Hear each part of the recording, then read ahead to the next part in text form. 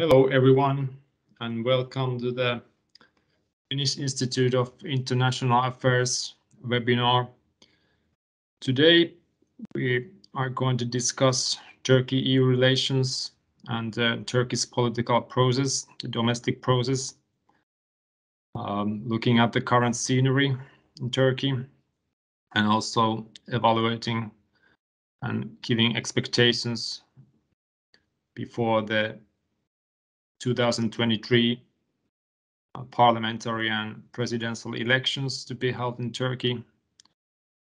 And also the 2023 will be the Centennial year of the Republic of Turkey. Turkey-EU relations based on accession talks have been in a dead end over a decade. During this time span, Turkey has become a competitive authoritarian state, and unfortunately nowhere near of fulfilling the official membership criteria. One can increasingly hear arguments that a new framework is urgently needed in this situation. On the other hand, very little is being done in practice until this day. At the same time, Turkey is approaching the elections scheduled for June 2023. The EU stance has been based on what is called strategic patience from the EU side mainly, and this has been a policy that aims to look for a post-Erdoğan era that would allegedly enable a more comparative relationship between Turkey and Europe. From these assumptions, the idea is now to look at more in detail the political process. I will now introduce our today's distinguished speakers. First, we have Director Özgür Ünlü. He's the director of the German Marshall Fund office in Ankara, Turkey. Prior joining the GMF, he was the manager of the Resource Development Department of the Educational Volunteers Foundation of Turkey. He holds master's degree from Koç University in Istanbul. Director Ünlü is a frequent guest to events and media interviews focusing on Turkish politics both in Turkey and abroad. He has just recently published a very useful article on today's topic, which you can download from the GMF Ankara website. Then we have Dr. Sinem Adar, who holds a PhD in sociology from the Department of Sociology from Brown University. Dr. Adar is an associate at the Center for Applied Turkish Studies at the Stiftung Wissenschaft und Politik, SWP in Berlin.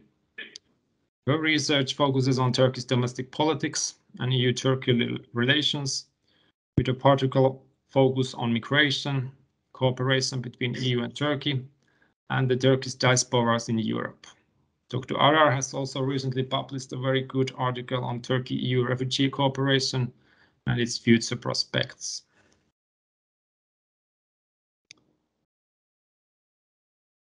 My name is Toni Alaranta. I'm a senior research fellow here at the FIIA. I mainly concentrate on Turkey's domestic and foreign policy, the Middle East, the Kurdish question, and all the relevant issues.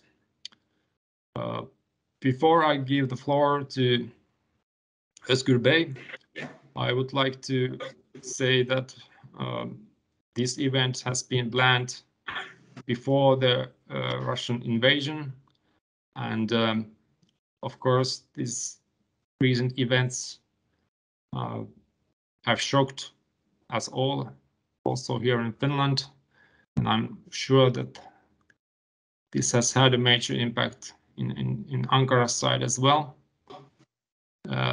As much as the time allows, we will try to look upon this new situation as well.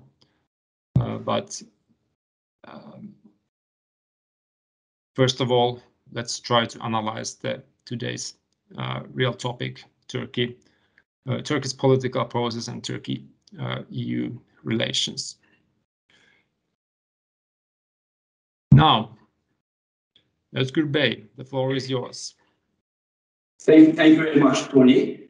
So I will structure my presentation in three parts. The first part, I will try to lay out the framework of Turkish elections in what kind of an environment they will take place.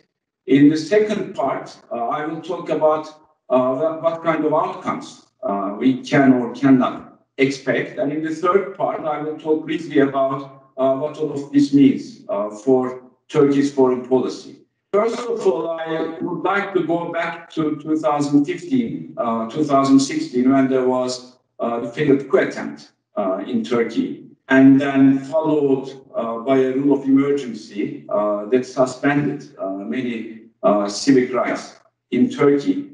Back then, there was an argument that emerged, which said that from now on, elections in Turkey would not be real.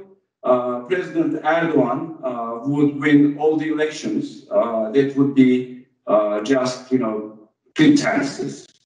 Another argument was that while in the future the elections in Turkey may be unfair and only partially free, they will be real and competitive, and the opposition will have a real chance of winning.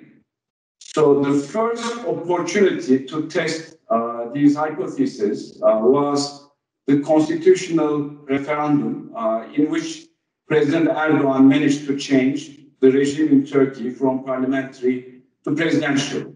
However, it was also followed by the local elections, in which the opposition won in almost every metropolitan city in Turkey, with the exception of a few. So the opposition being able to win the local elections, including in Istanbul and Ankara, actually proved the second point, which is that in Turkey, elections may be unfair, but they are real and competitive, with the opposition having a real chance of winning. So the next question was, if the incumbent loses, will he concede?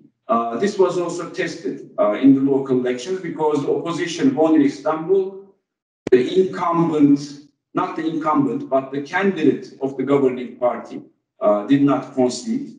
There was a rerun in which the voters actually punished the candidate of the governing party for forcing a rerun. So the system in Turkey, even if with a few minor challenges, actually worked very well. So then, of course, the next question is, can election fraud be prevented? As a matter of fact, in Turkey, there is a very strict election law, which provides the opposition, which provides full transparency at all stages of voting and vote counting and consolidating, etc. So if there is any, and there can, of course, in any election, there can be a minor fraud that does not have an impact on the result. But in Turkey's case, the opposition, if they are able to man the ballots, and they are now, can actually prevent large-scale fraud that would have an impact on the outcome. And of course, if there is actually large-scale fraud, despite these efforts, then it will be revealed. It will be impossible to hide this. I am, of course, speaking based on the existing election law. If there are changes in the Turkish election law that actually limit the level of transparency, then, of course, things could change. Then I would like to move on to the second part of my presentation, which is what can we expect from the election? Not long ago, there was a general understanding that President Erdoğan could not be defeated in elections. This was based on the assumption that he was politically too savvy for the opposition to win, and the opposition was actually too disorganized, too fragmented, too much without a strategy, so and on to win an election. Well, if that was the case back then, it is no longer the case. First of all, the opposition is no longer fragmented. Very recently, this Monday, they held a joint meeting in Ankara where they signed a memorandum on restoration of the parliamentary system. So 6 political parties, all in opposition, came together to sign this ambitious referendum. They are also strategizing together. They are very likely to come up with a joint candidate for the presidential election. And to make this kind of election alliance possible, particularly the main opposition party, but also the other parties, are doing their best to mitigate polarization, to approach the center, and to make good with identity groups that they had offended in the past. As a matter of fact, leader of the main opposition party went so far as to apologize from all the identity groups his party or even different Turkish governments have offended in the past. Now, another important factor is the situation of the Turkish economy, which, of course, on the one hand, we are still going through a pandemic. Then there is, of course, a war not too far away from Turkey's borders. There is inflationary pressure at a global scale, but on top of all of this, the Turkish government is experimenting with a very unorthodox economic policy based on the assumption that actually high interest rates cause inflation rather than inflation causing high interest rates. The independence of the central bank is suspended in practice, and as a result of these factors, Turkey has actually experienced a significant devaluation very recently. Inflation is very high, particularly in food prices, energy prices, that have an impact on the larger society. And then another challenge for President Erdoğan is that he is actually losing certain identity groups which he enjoyed support from in the past, such as conservative Kurds and the younger population, the younger generation. All of these factors coming together make the election very competitive. And as in any democratic society, and I'm not claiming that Turkey's democracy is without any faults, it's actually Turkey's democracy is increasingly an incomplete democracy, but still a democracy. And as in any democracy, it is not possible to predict the outcome of the election with any certainty, particularly 1 year before the election. But I can say that the opposition has the momentum and has at least as much chance as President Erdoğan to win the election. Now, the third part of my presentation on Turkish foreign policy. First of all, perhaps, now we are speaking after the Russian invasion of Ukraine. I can say with a degree of confidence that what a Western audience would expect from a new government in Turkey is actually being delivered by the current Erdoğan administration in Turkey in response to the Russian invasion of Ukraine. There is, the general discourse, particularly on social media, is that Turkey is trying to balance between Russia and Ukraine. But this is not true. Turkey is not balancing between Russia and Ukraine. Turkey, under President Erdoğan, is supporting Ukraine, is taking a mainstream NATO position, is supporting Ukraine, and pivoting away from Russia towards its transatlantic allies. Turkey is supporting Ukraine politically. Turkey is supporting Ukraine practically by selling drones. And by the way, Turkey actually yesterday delivered 2 more drones to Ukraine while the fighting is going on. If Turkey did not want to do this, it could easily say that because it doesn't want to escalate the tension, it's going to withhold the delivery of those drones, or could have found technical reasons for delaying the delivery, but did not do that. So Turkey is clearly supporting Ukraine. In this case, because as a matter of fact, for its own security, Turkey needs to counterbalance against Russia. So if an international audience was expecting a new Turkish government for Turkey's rapprochement with the West, it's already happening. And also, by the way, starting with 2020, Turkey is also trying to normalize its relations in the region with considerable success in the case of Saudi Arabia and United Arab Emirates. Israel seems to be in the pipeline. Egypt will take longer. So first of all, perhaps we don't need to wait for a new Turkish government, for Turkey's foreign policy to shift significantly. It's already happening. But having said this, if there was a new government in Turkey, what would change? First of all, let me say that Turkey is no exception to the rule that a country's foreign policy is primarily determined by structural factors, such as perception of national interest, national capacity, changes within the international system, the regional order, etc., etc. And if there is a new Turkish government, these structural factors will continue to shape Turkish foreign policy as they did during the Erdoğan administration. So big changes should not be expected from Turkish foreign policy in cases such as Eastern Mediterranean, Cyprus, Syria, etc., because these are actually based on Turkey's national policies, based on Turkey's national perception of interests and security challenges. But what would indeed change is this. The new government would be elected by a very highly diverse set of voters. On the one hand, we would have Islamists, nationalists.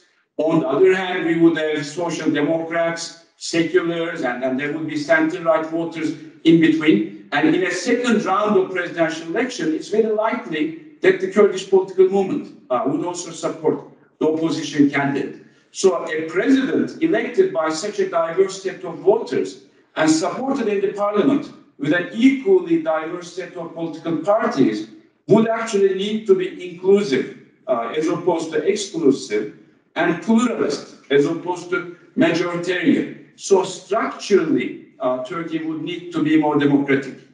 And a more democratic Turkey would indirectly help warmer relations between Turkey and the European Union and Turkey and the United States. This would actually create a honeymoon phase in Turkey's relations with the West, which would not be endless, but should be used by Turkey and its allies, similarly, to improve the relations. So where Turkey would move on from that point would also be based on the approaches of Turkey's Western allies to Turkey. So if Turkey takes some positive steps in terms of democratization and fulfilling EU conditions on certain chapters, let's say, will these positive steps be reciprocated by the EU, or will there be nothing else?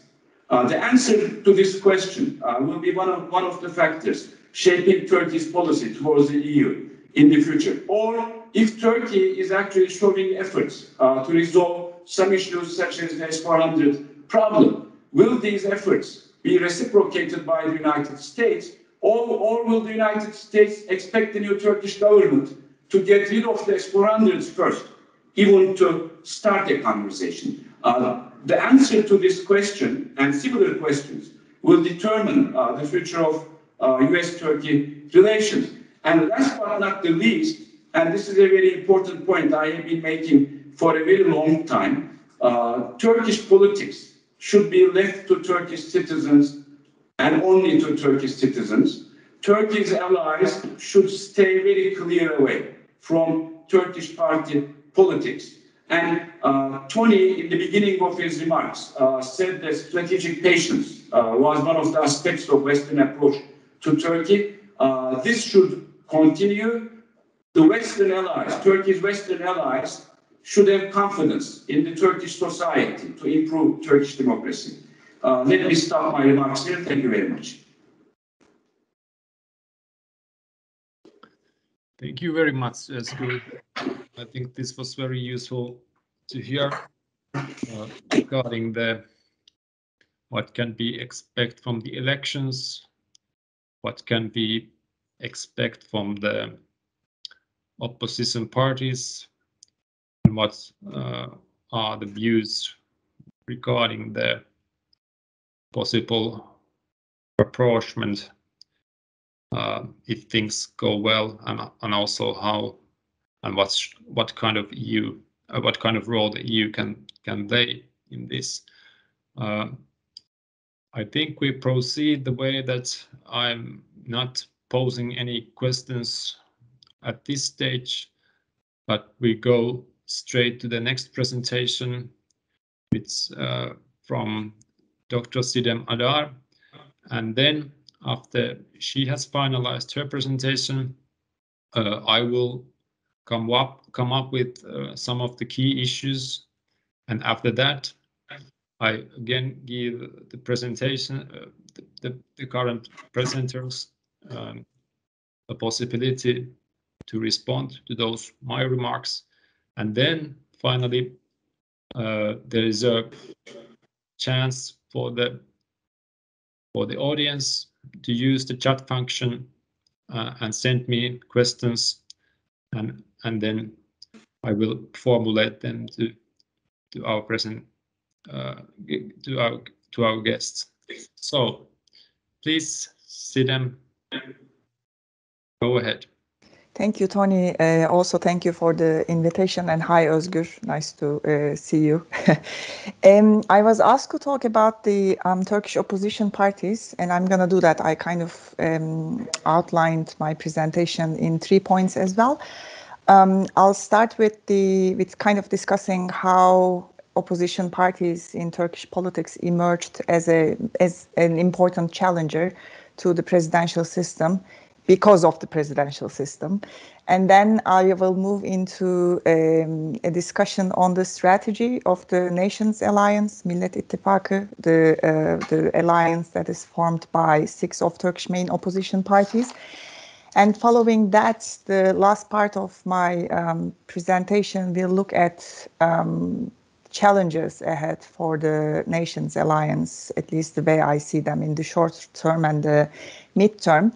And after this presentation on the opposition parties, I would also kind of share a couple of thoughts about the current moment with regards to what it means, what it could mean for EU-Turkey relations, and in general, Turkey's relations ties with the West. So opposition parties in Turkish politics emerging as a challenger.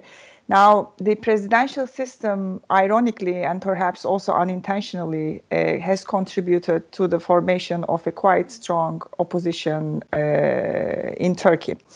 And I say ironically because the aim of the presidential system was actually in a way consolidate one man's role without significant opposition. So it had actually exactly the opposite effect.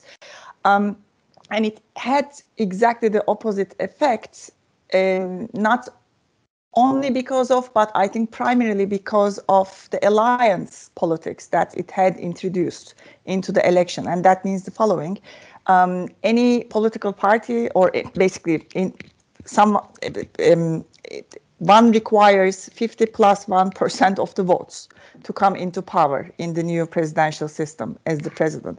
And no political party in Turkey has that kind of power, including the ruling Justice and Development Party. That basically means that any political party who would like its candidate to become the president need to get into an alliance with other political parties. And this is exactly because of this alliance politics, I think there was an important space opened under the presidential system to the opposition parties. And the first manifestation of this happened, as Özgür mentioned, during the local elections in March 2019, when the opposition kind of gathered gears together, and they managed to win the 3 biggest metropolitan municipalities, Istanbul, Ankara, and Izmir. And of course, this win, I mean, that wasn't the opposition's alliance, was not the only factor behind this win, but it was an important factor. And the win certainly boosted the morale of the opposition. So the alliance that came together during the local elections in March 2019 by the participation of 4 parties, the Republican People's Party, İYİ Party, led by Meral Akşener, Saadet Partisi, and Democrat Party, continued until today. And with the recent addition of DEVA and Gelecek parties, splinter parties from the AKP, it basically turned into a kind of like a quite broad, if you will, broad alliance. Now, what is the strategy of and the alliance is called Nations Alliance. What is the strategy of the Nations Alliance? The way I see it, first and foremost goal is to appeal to the hesitant voters. Against the backdrop of a couple of factors, institutional deterioration and economic crisis, mainly, the AKP and its junior partner MHP have been in steep decline in the polls since the summer of last year, I would say.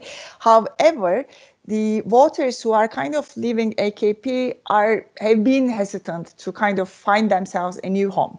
So as it appears, the strategy of the Nations Alliance is to appeal to these hesitant voters. So that's kind of like the hesitant voters, in addition to the HDP, have become one of the important kingmakers in Turkish elections, in the coming elections. And in order to do that, in a way, the Nations Alliance, again, the way I see it, has been stressing kind of like has been composed of nationalist and Islamist tones, and this has become even clearer with the participation of the DEVA and Gelecek parties to the Nations Alliance, and kind of by emphasizing these nationalist Islamist tones, but at the same time positioning itself at the center as a way to appeal to the hesitant voters and as a way to kind of positioning itself as the main competitor to the AKP-MHP alliance, which at the end of the day one can think of it as a far-right manifestation of a nationalist Islamist bloc. Now, as I mentioned earlier, the Nations Alliance composed of 6 parties, and as Özgür mentioned, they, which as an historical spectacle, one would say, they announced a memorandum of understanding this Monday, actually, which kind of outlines their suggestion or proposal to restore a strengthened version of parliamentary system in Turkey if they come to power in 2023 elections. Now, this is an historical moment because against all the efforts by Turkey's ruling AKP to divide the opposition, the 4 parties initially formed the Nations Alliance, not only managed to stay together, but they were also able to expand the alliance. So in that sense, it is quite of an historical moment. Now, the pact, and in a way, one would also say that the opposition parties were able to go beyond one of the main fault lines that divide Turkish society. That is the fault line between the kind of like the secularists and the Islamists, if you will, to put it very kind of crudely. Now, the memorandum itself is mostly formalist, focusing on repairing institutions, towards strengthening the parliament over the executive and building a rule of law state. And of course, one needs to think of this emphasis against the backdrop of how the opposition parties see the presidential system as a system that completely deteriorated rule of law and deteriorated institutions and empowered the executive over legislative and the judiciary. So that's kind of like the context out of which this memorandum comes. At the same time, it also emphasizes, which I think is important for our discussion today, the commitment of the opposition's parties to the EU, but also the European institutions, such as the Council of Europe. So that's kind of like there's a strong emphasis in the statements of the opposition parties, but also in the memorandum about this commitment. And I think it's kind of fair to interpret the memorandum as a signal by these 6 parties to the voters, including the hesitant voters, their determination and kind of will to repair what has been damaged in Turkey in the last couple of years. There has, however, been criticism within the Turkish public or among the Turkish public, mainly on the grounds that the Kurdish left-leaning HDP is missing from the opposition. which, as I said earlier, is an important kingmaker in the Turkish elections, and that role of HDP has become even clearer during the local elections in March 2019. Having said that, however, there are two parts of the memorandum that kind of like signal actually positive or send positive, send positive signals to the Kurdish voters as well. One is the emphasis on the rejection of the 6 opposition parties of the government-appointed trustees in the municipalities, and that has been mainly the Kurdish municipalities that suffered from that in the last couple of years. So that is, I think, an important emphasis of the memorandum, and that is an important signal to the Kurdish voters. And the second is there is one sentence in the memorandum which mentions the 1921 constitution. Obviously, since it is just one sentence, it is really difficult to talk on a factual basis what it really implies. But there have also been interpretations that might kind of like, that might signal to the Kurdish voters the willingness of the 6 opposition parties to build a pluralistic kind of politics, if you will, if they come to power, because 1921 constitution is known for its kind of like the pluralistic character in the history of constitutions or in the history of Turkish constitutions. Now, jumping ahead to the challenges ahead, I think one needs to adopt a little bit of a temporal approach while thinking about the possible challenges or stumbling blocks for the opposition. Now, I kind of prefer to think of it as in 2 phases. The first phase is the period until the elections, and the second phase is what happens if the opposition comes to power, and that transitional phase towards forming a parliamentary democracy. Now, the period until the elections, one of the questions, open questions still for me, is whether the opposition parties that form the Nations Alliance will be able to stay together against the backdrop of like rumors about certain tensions among them. And here, I think at play are 2 factors. One is intra-party struggles, but also inter-party struggles. So bear in mind that the opposition parties stand together today with the aim to change the presidential system back to a strengthened version of parliamentary democracy. But in a parliamentary democracy, alliance politics is no longer going to be there, which basically means that these political parties, although they stand together, at the same time, they are also competing with one another simultaneously in kind of like preparing themselves towards that moment, if that moment ever comes in the future.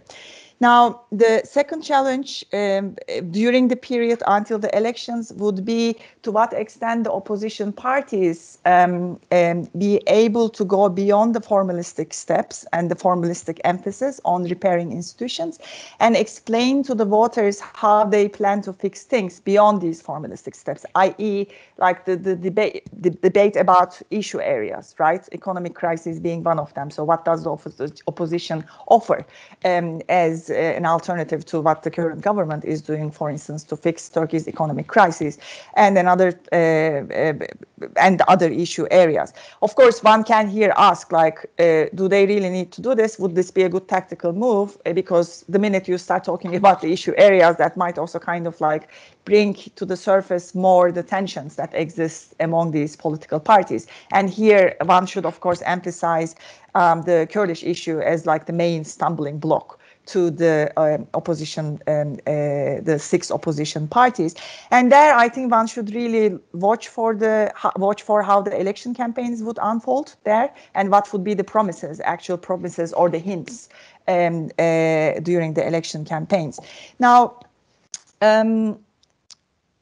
the transition, if the opposition wins the election in 2023. And of course, here one needs to emphasize it's not only about winning the presidential election, it is also about gaining the majority of the seats in the parliament, because without the majority of the seats in the parliament, the system will not work. So it will get into a different deadlock. Like if the president is basically coming from the opposition, but the majority in the parliament is still AKP and MHP, that means a serious deadlock in the system. So the the aim of the opposition is not only win the presidential election, but also get the majority in the parliament, and majority in the parliament as well as 360 seats at least, in order to be able to change the constitution. And that's not an easy task. And that kind of like, again, goes back to the kingmakers. So the kingmakers need to be convinced. And I just, as one comment about the challenges ahead, I totally agree with Özgür, is that I think there are kind of like two important factors. One is, again, winning that election. Second, managing the transition well. And there, I think the question about the president to come will be basically, because it will still be the presidential system. So the president to come will have tremendous powers. So then there needs to be some guarantees or checks and balances introduced into the system, so that the president to be, if the opposition wins the election in 2023, doesn't actually abuse those tremendous powers. And beyond that, because one can think about democracy in terms of repairing institutions, but it won't be, I think, in the medium to long term enough to kind of constitute a more substantive democracy. And there, for instance, things that I personally would watch for is the position of the opposition parties on different, for instance, on the Diyanet or on the National Security Council, etc., etc. So things that would basically signal that the opposition parties actually would like to go beyond just the mere reset of the system back to the parliamentary system. But again, that's a question for the more long term, and perhaps that's the question more for also Turkish citizens, not for the not for European and Western policymakers and experts. Now, just very quickly on the as closing remarks on the current situation in Ukraine and Russia's crisis with the West over European security order. So what does it mean for Turkey? I mean, the way I see it is I differ a little bit from Özgür, because I actually think that Turkey has been, since the beginning of the invasion, Turkey has been trying to balance its economy benefits and costs. So not necessarily like trying a balancing act in a more geopolitical, ideological sense between NATO and Russia, but more balancing its own economy benefits and costs between Ukraine and Russia. Özgür mentioned Turkey sells drones to Ukraine, but at the same time, it has abstained from endorsing the EU sanctions regime so far. Turkey is dependent on Russian gas. The tourism revenues coming from Ukrainian and Russian tourists is an important income for Turkey. And one should basically think of this against the backdrop of increasingly deteriorating economic crisis. So it's basically, I think what Turkey is trying to do is trying to balance those economic benefits and costs. Having said that, as Özgür mentioned, I think Turkey entered, since the election of Biden into the White House, Turkey has been kind of stepping back away from its confrontational approach in foreign policy, which to me can be interpreted as an indication that Turkey actually had already reached the limits in its balancing act between the West and Russia before even this crisis erupted. But now with Russia's unprovoked invasion of Ukraine on the table, I think soon the country might be heading to a point where it needs to make a clear choice about where it stands. And there, I think that's kind of like a more short-term issue. But for the midterm and the long term, post-24th of February is nothing going to be like the pre-24th of February.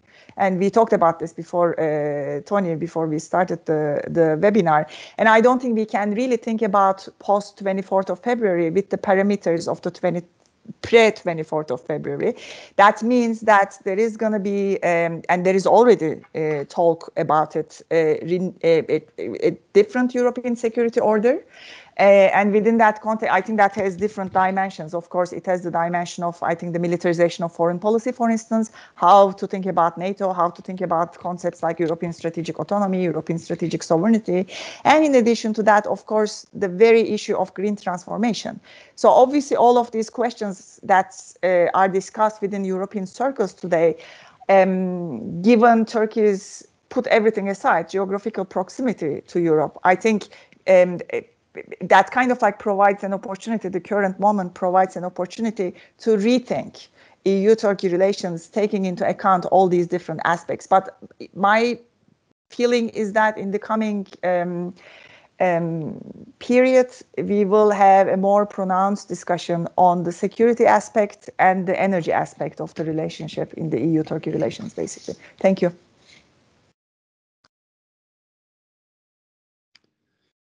Thank you very much, Sinem. I think this was very well constructed presentation regarding also the opportunities for the opposition alliance, but also the challenges, and also what we can expect from the opposition alliance. I will now raise some of the issues that I think are problematic, or that's something that I would like you to elaborate a little bit more. I try to pick up some of the key issues. I start with some of the things that Özgür mentioned. The way I see it is that had not the Russia invaded Ukraine, I would have said that your view regarding Turkey's balancing and Erdoğan's future options would have been overtly positive, maybe.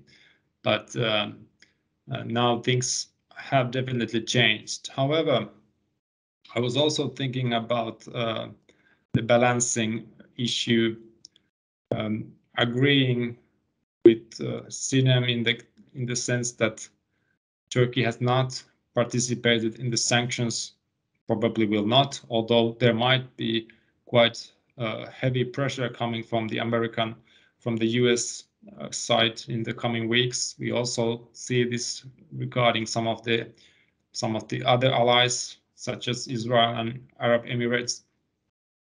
There is also this question of Turkey's airspace that other countries have now shut and Turkey has not. And then this very delicate way of formulating the Montreux Convention declaration, basically giving the impression that it's now applies not only the Black Sea countries but also others. So that would imply also NATO countries. But what I think is more crucial is that we have had a decade now on a weekly basis, comments coming from either directly from president or from his closest circles, emphasizing that what I think is some sort of revisionist stance on behalf of Turkey. There has been so much talk and statements indicating that Turkey is also somehow very, should we say, disappointed regarding the post-Cold War arrangements. There is this talk has been about a post-Western world, constant blaming that Turkey should have a much bigger role in world politics. Erdoğan always saying, "Dünya beşten büyüktür, referring to the United Nations Security Council, saying that the world is bigger than 5.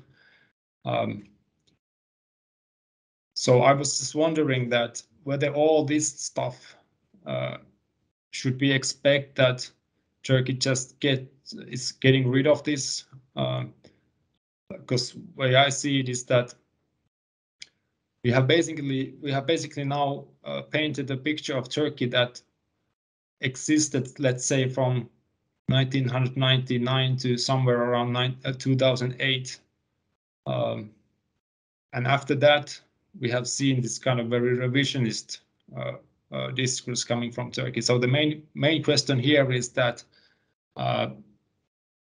should we expect that Erdoğan is now quitting with all this stuff, and that these structural issues and these recent issues are actually forcing him to get rid of all this?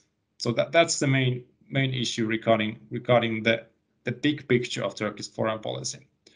And then the related question to that is that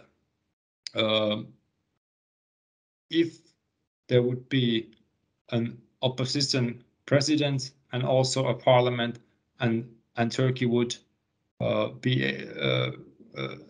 they would then compose Turkish foreign policy, what issues would be the same? And I definitely agree with Özgür that some of the issues would then remain. The issue, the Turkish position regarding the Eastern Mediterranean and Cyprus is definitely one of them. Before the invasion, it would also be the good relationship with Russia. And then there is, of course, the perennial question regarding the PKK, and that relates very much to Turkey's position in Syria as well. What we would get rid of, say, with the Kılıçdaroğlu presidency, is the support for the Muslim Brotherhood, and also I think that there would be a re-evaluation of Turkey's position in Idlib in Syria, and with these very problematic proxies, that's some of which are hardcore Islamist and even jihadists. So I would think this would be different. And the question, of course, is that if President Erdoğan is able to continue, what will happen to these issues? So this is the one point of the issue. Then we have another issue regarding the domestic opposition. I've seen a lot of Western comments and also Turkish comments regarding the candidate issue. It's now been more or less clear, I guess, that Kemal Kılıçdaroğlu will be the nation's alliance candidate. Do you think this is de facto already decided, because some of the statements are not that clear, and whether Meral Akşener would then be the prime minister in the positive scenario? The issue with this has been that Kılıçdaroğlu seems to be a little bit, should we say, not that popular among some sections of society, and that the two majors who actually succeeded in 2019, Mansur Yavaş and Ekrem İmamoğlu, are more popular figures. This is one comment that I have constantly seen, that maybe one of these should be the presidential candidate for the opposition. Then there is the third question, which relates to the Kurdish constituency. Of course, that is roughly said divided in two parts. The conservative Kurds, who will they vote? Whether they will still back the Cumhur İttifakı, the Republican Alliance, and Erdoğan. Has there been changes in this constituency? And then the leftist Kurdish constituency, or the liberal leftist, or how you define it.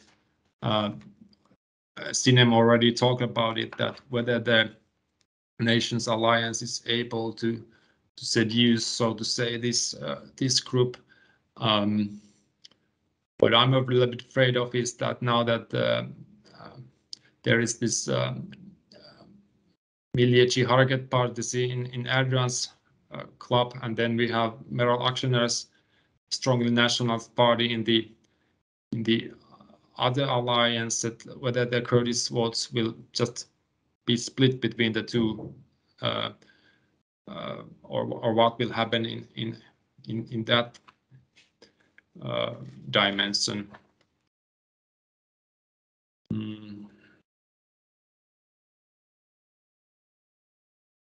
I don't know if there has been any official statement from the HDP, the Kurdish party's part, that whether they are, what are they going to do, and then there's also the question of, we just see that Kemal Kılıçdaroğlu was participating in the Saadet Party event with the Davutoğlu and Karamoğlu applauding him. This might be a little bit tricky question to the hardcore Republican People's Party voters, the secularist core of the CHP. So how they feel about it, that is also one issue. But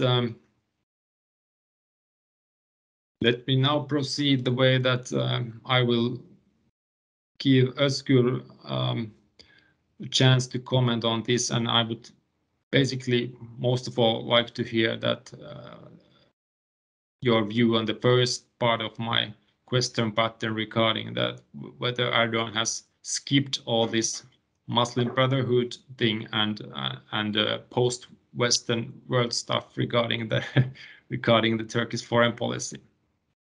Thanks. Thank you, Tony. Before starting, maybe I can make a disclaimer. There is a problem with my screen from the beginning of the meeting.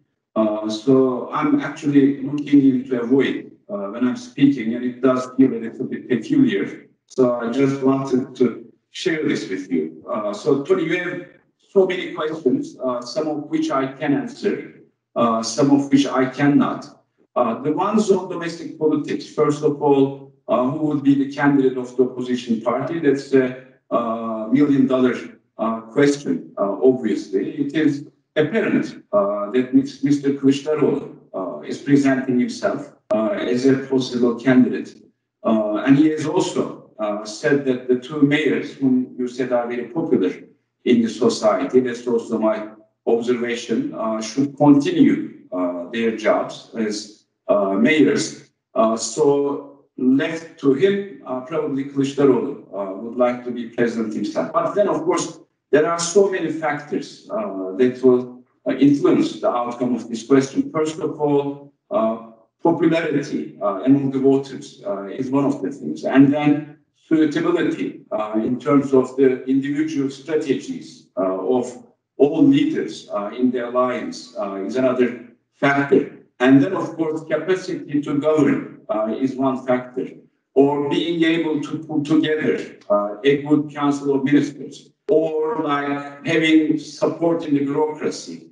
So I believe that all of these factors will be at play, and the decision of who the joint candidate of the opposition will not be easy. That will be a difficult question, and I think that with more than a year to the scheduled elections, it's actually too early to predict who that person will be with any degree of certainty.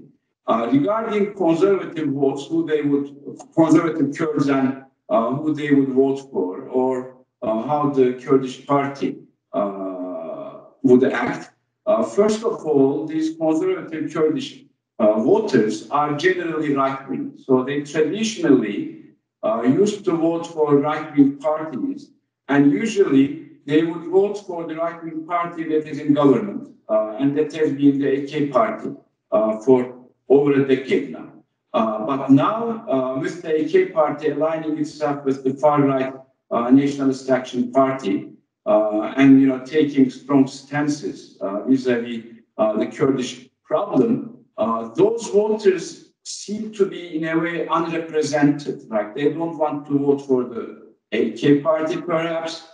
They are Kurds, but HDP is their political other, at least for some of them. That's why they're separate voting bloc, but they're also conservative. So voting for CHP is not easy either. And then there are these new breakaway parties from the AK party whom they could vote for, but their potential is questionable. So I don't think that any bloc or any party should take them for granted. I believe that when we see undecided, don't know, don't want to vote, a considerable part of those could be the conservative Kurds. Now, regarding how the HDP, the Kurdish party, would act, I mean, look, their party could be banned before the election. And if their party is banned, I doubt that they would say, Mr. President, we are grateful to you for banning our party, so we will vote for you. I don't think that will happen. I think that they are highly inclined to vote for whoever the opposition candidate is, so long as that person is not someone very controversial for them. So long as that person is someone who is acceptable, I think that's whom they will vote for. Now, on foreign policy, I will actually insist that we won't see very big changes on any issue.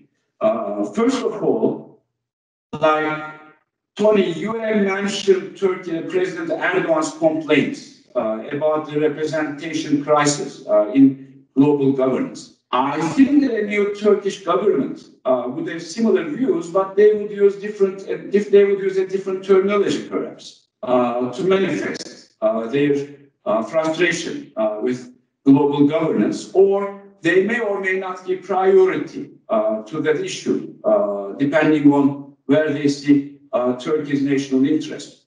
Now, there is the question of strategic autonomy. So, under the AK party government, Turkey has actually, Turkish officials have mentioned Turkey's desire for strategic autonomy, but I don't think that this is something specific to the AK party either. I think that any Turkish government would desire a level of strategic autonomy for Turkey. Of course, governments before the AK party, and particularly those during the Cold War, did not have an opportunity to experiment with strategic autonomy. But the AK party experimented with this.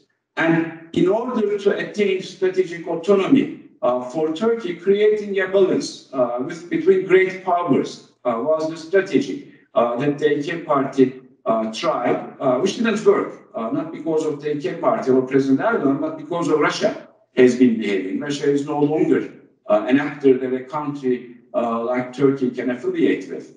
But I believe that a new Turkish government would also like options, so would not like to be monopolized. So they would also try to diversify Turkey's network of relationships and perhaps alliances. But the thing is, I believe they would be able to do this in a way, they would be able to frame this in a way that does not contradict with or conflict with Turkey's NATO alliance. Or like also we could talk about Turkey desiring a bigger footprint in its neighborhood.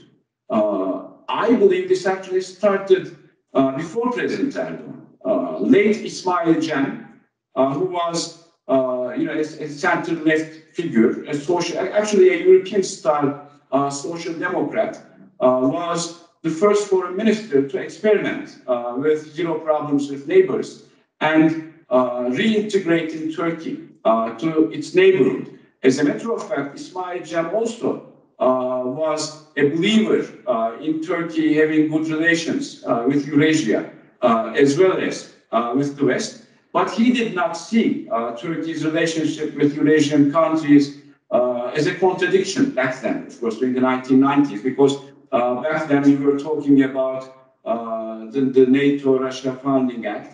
The relations between Russia and NATO was much better. But a lot of what President Erdoğan has later tried to do was experimented with before him as well. Now, so on issues like Cyprus, let's say, seen as a national issue in Turkey, as well as in Greek Cyprus, or perhaps also in Greece. Eastern Mediterranean, it's a national issue in Turkey. Or Turkey, let's say, being concerned about a new Kurdish state with proximity to its borders. This would be a problem for any Turkish government, and any Turkish government would try to prevent this from happening if it's within their reach. Or let's say Turkey's operation in Libya. Now, under a different setting, perhaps Turkey would not need a military operation to have an impact in Libya. But as a matter of fact, it also fits into the general framework of Turkey wanting a bigger say in developments in its region.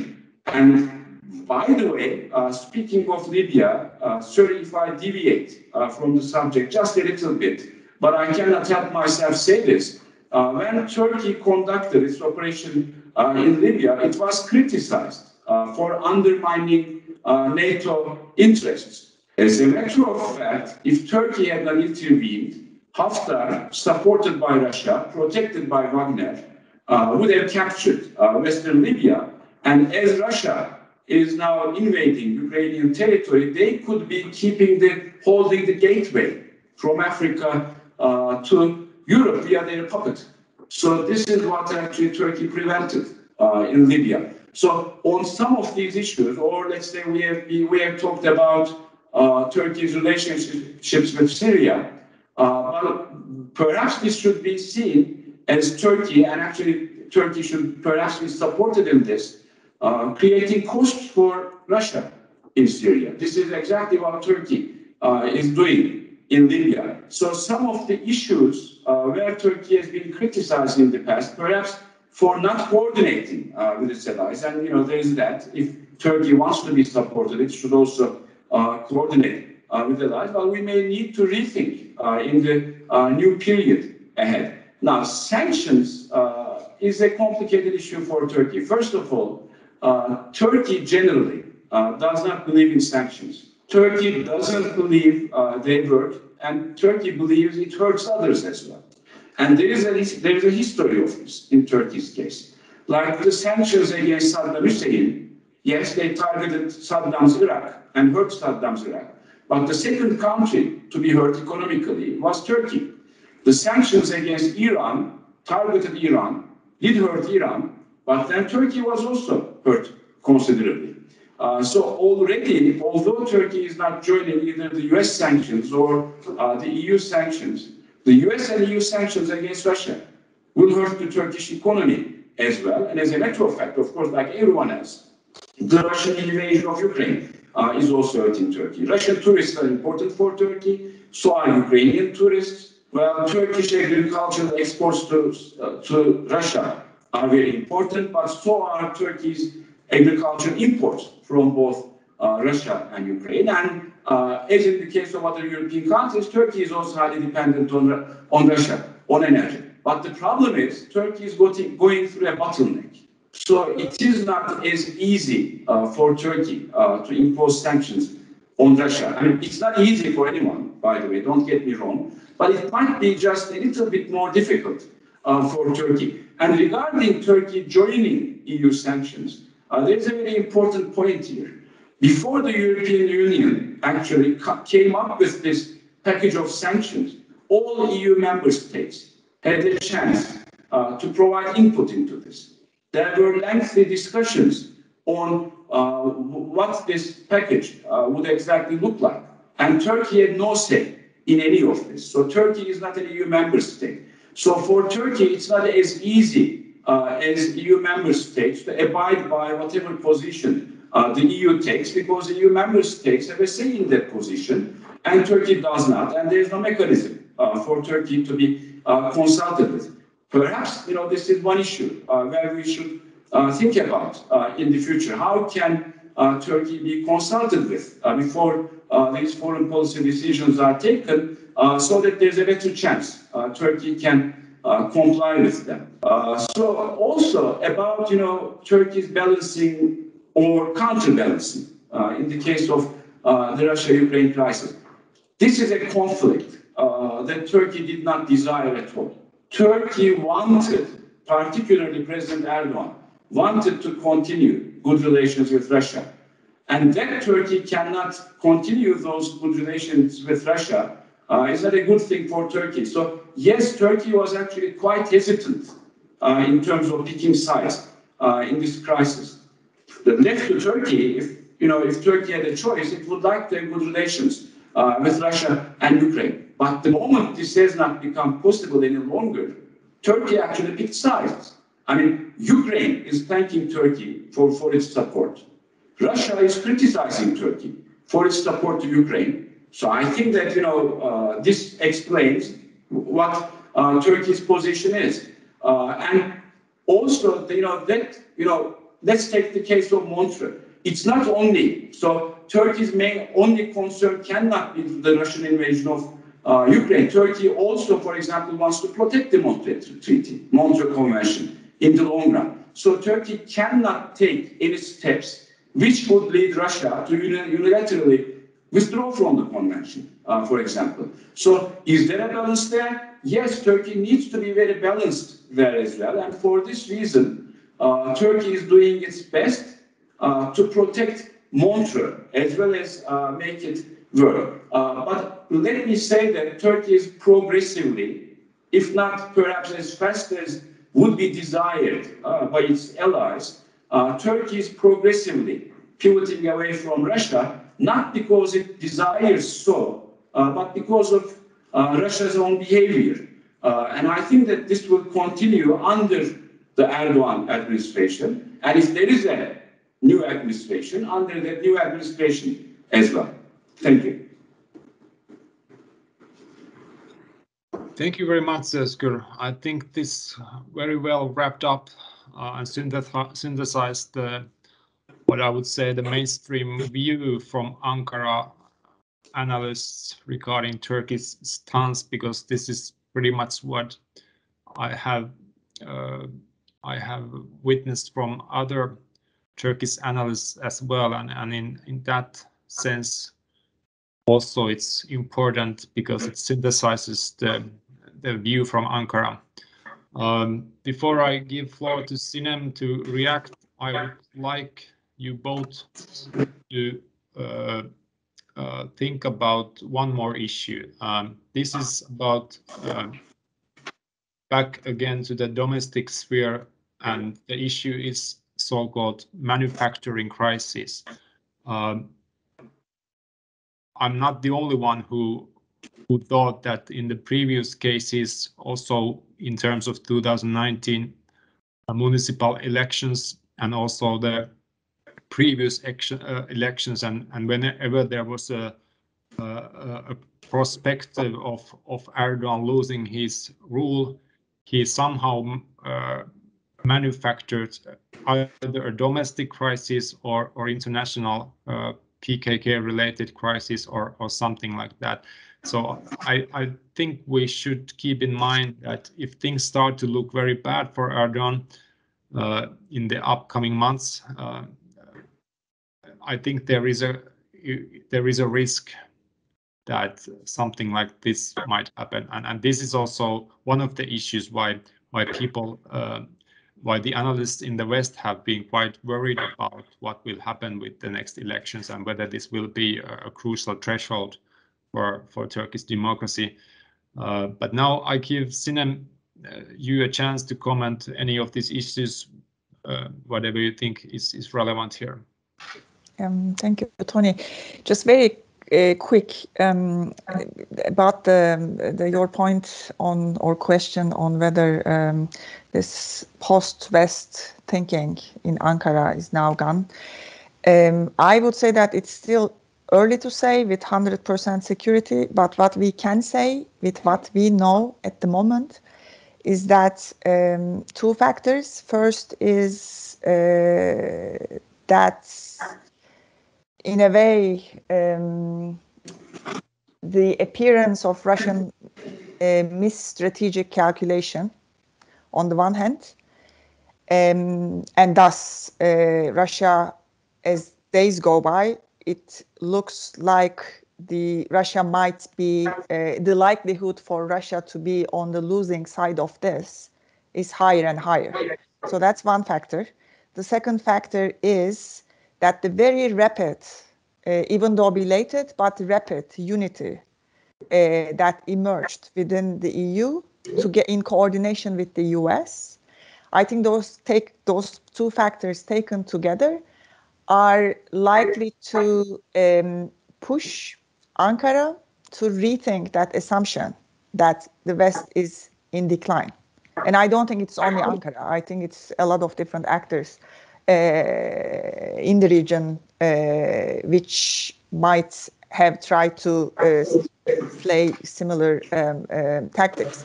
So I think that we probably have entered, at least judging by the short term, we probably entered into an era where that assumption will no longer hold. But I don't think we know enough at the moment to say with 100% certainty that whether the weakening of that assumption will lead to a kind of like a Western dominance in international relations. That I'm not sure. That I think we still need to see how things are going to unfold. It's a little bit too early to say. And related to this about the revisionism and so on, I think what I said in my presentation, like, I don't have an answer, but I personally think that since things are changing so fast, we can't really use the concepts and parameters of the pre-24th February world to understand what is yet to come. Because I think a lot of actors are now moving, looking at each other and see how other actors are positioning themselves and thinking of their own position concerning that. But that means, I think, for both the EU and Turkey, there is one question at the table that both parties, I think, need to honestly answer. Like, in a new European security order, how do they see one another? And how do they would like to rethink of their relationship towards building a new European security order? And that requires, I think, first and foremost, repairing the trust that has been eroded in the last years. And second, I think it is equally important to acknowledge the agency of one another as equals. So that also, I think, has been a problem for both parties, not only for Turkey, but I think also for the EU. Regarding the opposition and foreign policy, if opposition comes to power, I mean, I agree with Özgür that when it comes to certain threat perceptions, they are beyond political parties. For instance, Cyprus, Aegean Islands, the Kurdish question. So there won't be a very significant deviation from the existing threat perceptions.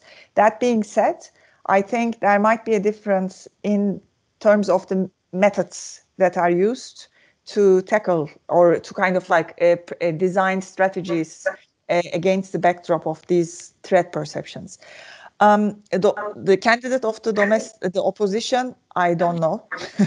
I think, and I totally agree with Özgür, I think it's clearly Mr. Kılıçdaroğlu has that desire, but so do Mr. İmamoğlu, for instance. So I think it's up in the air, and we will probably know in the coming months, closer to the end of the year, I would say, there will be clearer signals in terms of which direction this is going. About the HDP, there is actually, which I forgot to mention in my presentation, in addition to the Nations Alliance, there is also another opposition alliance, Democracy Alliance, that is composed of Turkey's left-wing political parties together with the HDP. And I personally think that this is, as it is good if you look at it from the perspective of a democracy, because the more different voices you have, it's better. I mean, having a comprehensive alliance is of course good, but then the risk of having one comprehensive alliance is to basically kind of having different opinions to be silenced, if you will, not necessarily by force, but because as a tactical issue. So in that sense, I think having a third alliance is important, but the question on the table is that who this third alliance would support during the elections. And that is a matter I think we will, I personally think that from a rational perspective, obviously it is too risky of a move if the election goes into the second round, because the third alliance doesn't support the candidate of the second, like the Democratic Alliance, the leftist alliance doesn't support the candidate of the Nations Alliance. But as it is right now, again, we don't have enough facts on the ground to know which direction it will go. It is something to watch for. And then the manufacturing crisis, I think that is a concern for a lot of people in Turkey as well. And there has been a lot of talk about it, particularly also in terms of foreign policy, whether there will be another invasion in Syria or something about Cyprus. But the thing is, what is happening in Ukraine right now, I think makes that kind of moves very difficult. So if there is going to be a crisis, I don't think it will be foreign policy related.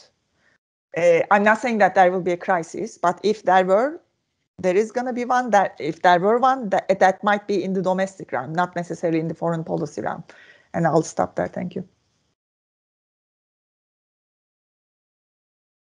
Thank you. Do you, Özgür, have something to add regarding the manufacturing, the crisis? Because I think there is the tradition in Turkey as well, and it's not something unique in that sense, that when there is a heightened international situation and perhaps some fears and unpredictable issues, that the general audience wants to see a strong leader. And I have already seen in the pro-government circles these kind of arguments that now more than ever again we need the race character, the strong leader in Turkey. So how do you feel about this?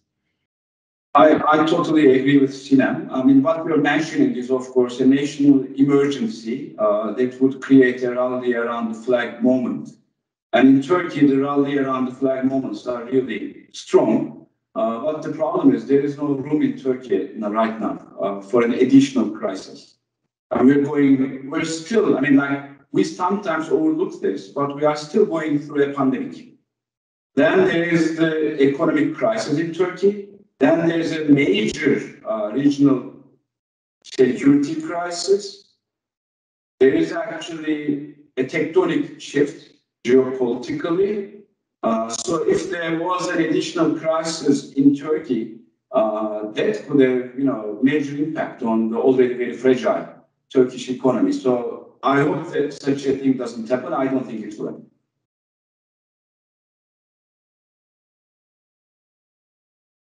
Good to know, because this has been at least in the past months one of the issues that has been highly discussed regarding the coming elections. But there's a related question to this as well, that we know that there are some of these groups, especially since the failed coup attempt in the night, from that onwards, we remember that Erdoğan was calling his supporters to back the government, but this has then transformed into more problematic idea of street patrols and neighborhood guards. And do we know anything about the current situation? Because at some point it seemed that these are developing some sort of paramilitary forces that come to the streets if the Erdogan's government is somehow threatened.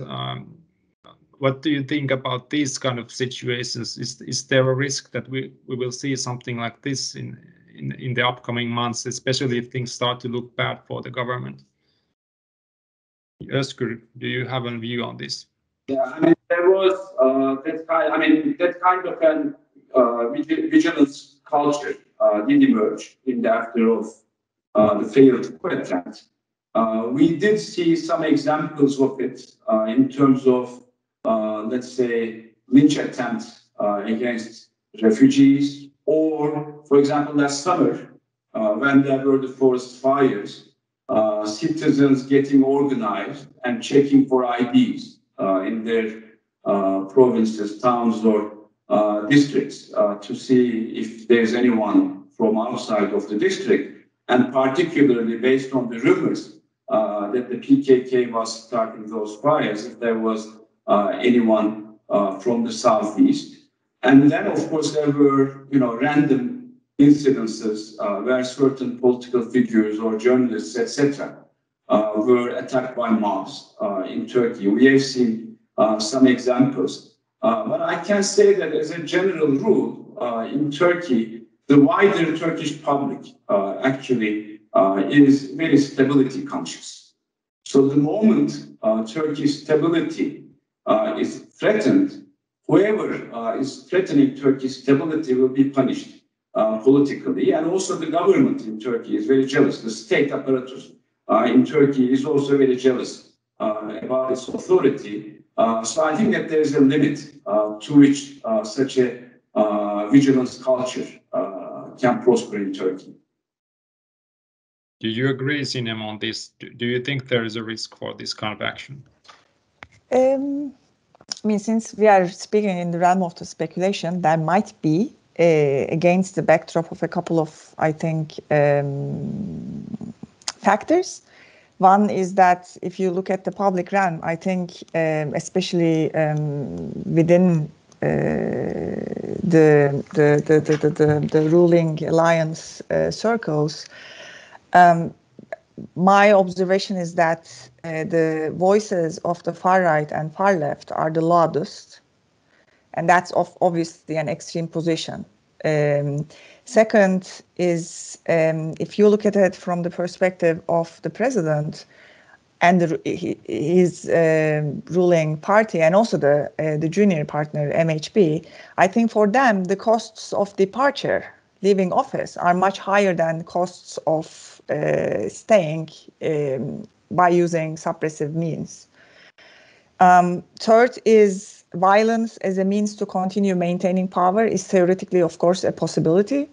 And if you take all of them together, I cannot, as a fact or with 100% certainty, say that it is not a possibility. It might be a possibility. But then I think that kind of like brings us to what Özgür was saying. So there are like, I think, three factors here to take into account. First is the perception of Turkish society, mainstream society in general, about that kind of violence might prevent it. And more importantly, I would say that the position of the security apparatus will there be the defining factor. If we come to such a moment, the outcome of that moment will be, I think, primarily shaped by the attitudes within the security apparatus. And there, I mean, obviously it's difficult to know, but given against the backdrop of an increasingly powerful opposition, at least at the discursive level and at the more performative level, I have a feeling that the kind of the balance might be tilted against within the security apparatus. Like if that such a moment comes, then the outcome might be that the security apparatus actually might kind of be the one of the preventing actors of that. So it's at the end of the day, it's a matter of like the actors who have the means of violence, what they do, how they position themselves vis-a-vis one another, and so on. Very well, good. I asked this because there was at some point at least some indications that for the Erdoğan supporters, the current government, it's some sort of an existential question that they are afraid of, that what they see is the oppressive secularist regime or something like that is coming back. So this is one of the issues here. But yeah, now we are running out of time. I'm very much thanking you, Özgür and Sinem, for this very, I would say, very informative and useful views regarding what to expect from Turkey and what to expect in Turkey's domestic politics. I also think we managed to include the new situation, this kind of structural change regarding how the international system will develop. And I also definitely agree that now there is a heightened need for Turkey and European Union to somehow rebuild the trust. That's the first step. Then look more to the issues that needs to be strengthened in terms of cooperation. And of course, what will happen in Russia will affect this in the coming months also. I guess that the US view on this is also developing, but there might also be some pressure on Turkey and also on the EU in these issues. It's been a very disastrous moment for a country like Finland as well. So we are definitely in a state of rethinking many of the issues, and the NATO membership is hotly debated in Finland at the moment. That I can assure you. Yeah, with these words and with the hopeful view that when Turkey reaches to the day of elections, everything goes smoothly and there is a genuine possibility for the opposition to compete, and even more to that all things will be peaceful at that time. Thank you very much, Özgür, Sinem, and the audience. Thank you. Thank you, Tony. Thank you, and have a good day and stay safe all.